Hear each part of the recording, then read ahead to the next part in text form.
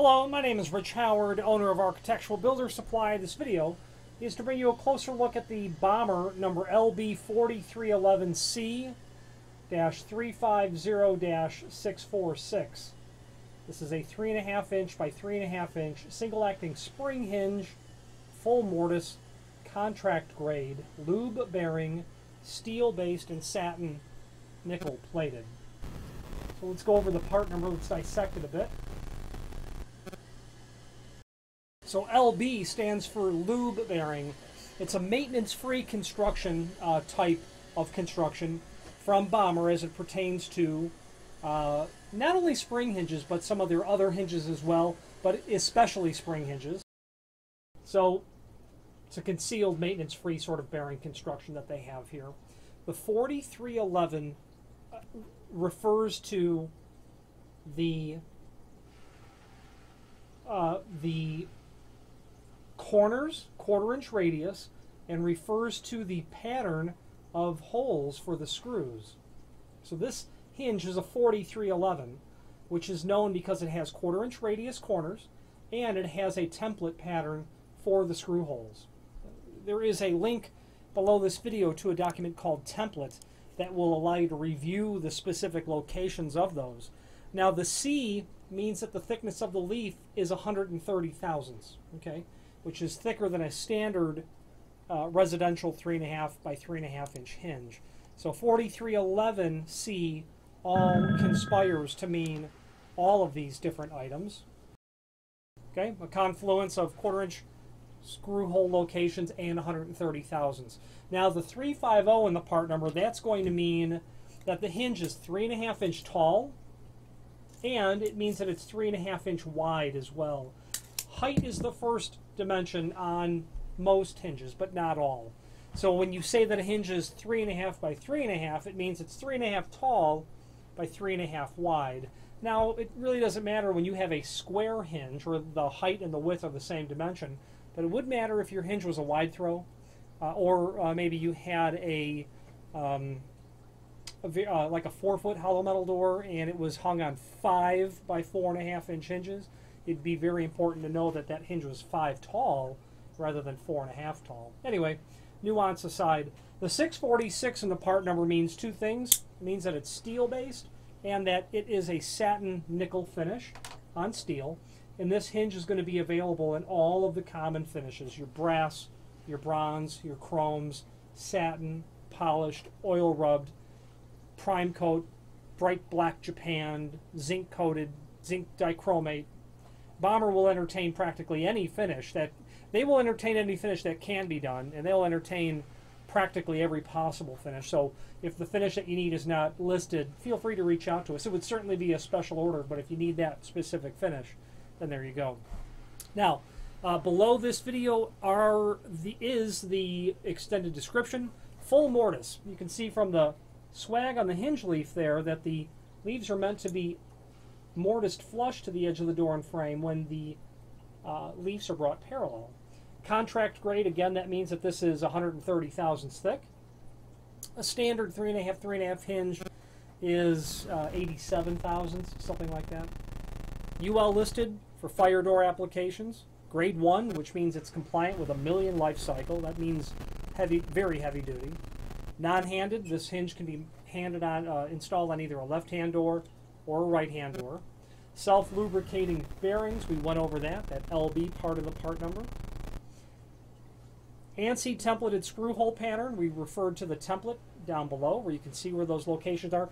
And speaking of holes in the hinge for screws, screws indeed are included. You're going to get all wood and all machine screws in a complementary finish. Pivot point aligns with commercial butt hinges between 123 and 134 thousandths of an inch. That means that you can mix and match this hinge with non-spring hinges so long as their thickness of the leaf is within that range. And that specifically means that they are not intended to work with a residential grade hinge because the axis of pivoting needs to be plumb, and it would be in a different location if you had a thinner leaf hinge, is what that means.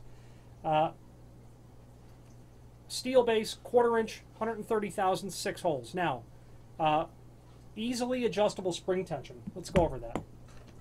There's a link below this video to installation instructions.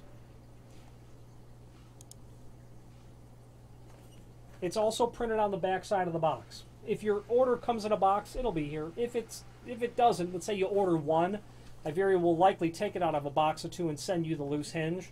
Well, the link to the installation instructions are there on the website should you need to refer to them.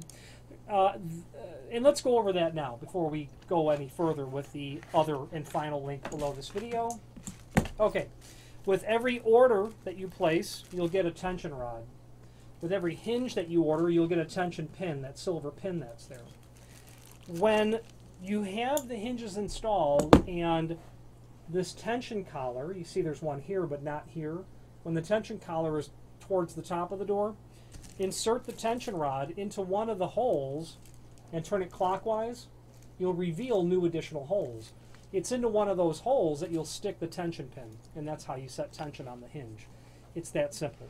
The certifications and hinge selection guide, the final link, also printed on the box as well, will give you a guideline by which how many hinges you'll use based on the weight of the door. 3.5, 3.5. If you've got a 70-pound door, they want 2 spring hinges and a ball bearing regular hinge. They don't call out ball bearing, but do make it ball bearing by all means. And install that ball bearing hinge at the top location. Spring hinges middle and bottom. The last place you would put a spring hinge is in the top hinge location. 90-pound door, go with all 3 spring hinges. I'm a fan of all spring hinges, and it's not because I'm a distributor of spring hinges, as much as my experience has taught me that when you have more spring power rather than less on reserve or on call or doing the job, the more effective operation you'll have, the more predictable and reliable operation of the door that you'll have. A spring hinge, in my opinion, is not the way to control a door because there's in effect no control over a spring. A door closer, like a hydraulic door closer, would be a way to control a door because you can literally control its closing cycle, whereas this is just a spring. The more tension you set, the more stored energy there will be as you open the door to 90 or past 90 degree. If you're on the borderline, maybe you need just 1 spring hinge because you have a hollow core door, and you just want to keep that door closed because you don't heat that room all winter long, and you're just going to keep it closed. 1 hinge is probably going to work because whether or not it latches is a different story. In a lot of scenarios, you will not be able to get the door to actually not only close but latch without setting the tension so high and running the risk of damaging the hinge or destroying the hinge. Or it's so high that the door slams just so that you build enough inertia for the door to limp its way closed.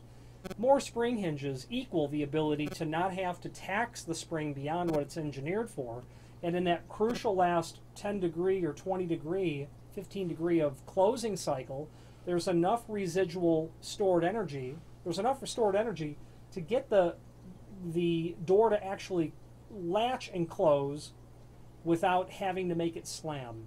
It's like a tugboat. They don't go very fast, but they pull a lot of weight. And having extra spring tension on reserve is my analogy to that tugboat.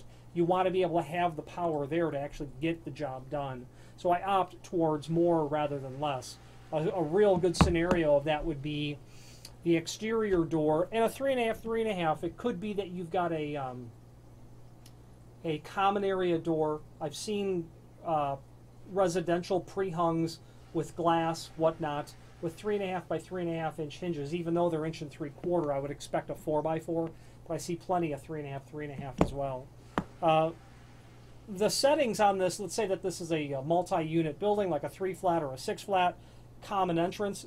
The setting on those spring hinges to get the door to close and latch, because it's an electric strike, let's say, connected to intercoms, will be different in the winter than it is in the summer. In the winter, everything's closed, the windows are closed, the air pressure is different, and you can change the setting. You can dial up the setting a little bit, whereas in the summertime, you've got a different environmental condition, and you can modify the setting on the spring hinges allows more potential for predictable, reliable operation. Okay, so that's where I feel that comes in. If you have a spring hinge, they are talking about in the hinge selection and certification guide of, I don't see it off the top of my hand, but 3 holes of tension set if you get to past 90 degree. 4 holes would be permissible if you're getting to only 90 degree. Okay, I believe it should be on this page, but at this moment I'm not able to locate it. Maybe it's not on here. The fact that it's a grade 1 hinge tells you that it is of the heaviest caliber that is defined when they rate hardware, 1,000,000 cycles. And it's a very fine quality item. The last thing I'd like to point out to you is the Bommer logo, and right above it it says Made in USA, a fact that Bommer is quite proud of, as am I to represent them. If you have any questions on the Bommer LB4311C-350-646 single acting 3.5-inch satin nickel commercial grade spring hinge, or any other Bommer product, please feel free to reach out to us. Thank you.